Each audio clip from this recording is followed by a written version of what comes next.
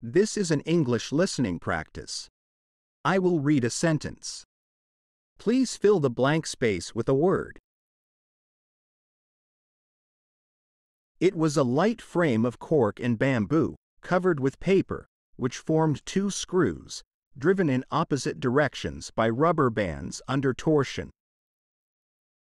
A toy so delicate lasted only a short time in the hands of small boys, but its memory was abiding. Several years later, we began building these helicopters for ourselves, making each one larger than that preceding. But, to our astonishment, we found that the larger the bat, the less it flew.